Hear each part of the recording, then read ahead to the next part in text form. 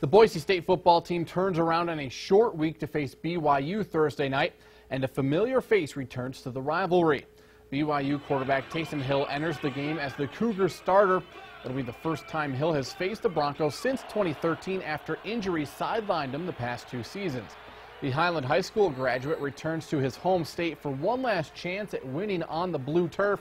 BSU head coach Bryan Harsin said Hill is more mature, having gone through 3 season-ending injuries in his career. Taysom's a guy that I think is a very good player. We recruited him here, and we thought that then, we think that now, and he certainly has done well in their system. Is capable of running, is physical, he's thrown the ball effectively, and he's a threat. Every which way you look at him, he's a threat. The last time Hill played at Albertson Stadium, it was a 7-6 loss in 2012, and it was also a Thursday night.